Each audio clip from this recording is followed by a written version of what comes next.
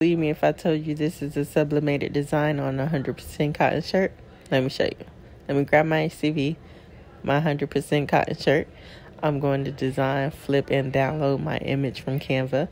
Then I'll go ahead and upload that same image into Cricut Design Space. Grab that ultimate print soft vinyl. Go ahead and cut it out.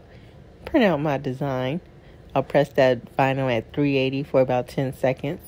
Go ahead and peel it off and lay my sublimation image on top of it, making sure to line everything up, and I'll secure it with some heat tape. Then I'll press that at 380 for about 30 to 45 seconds, and ta-da!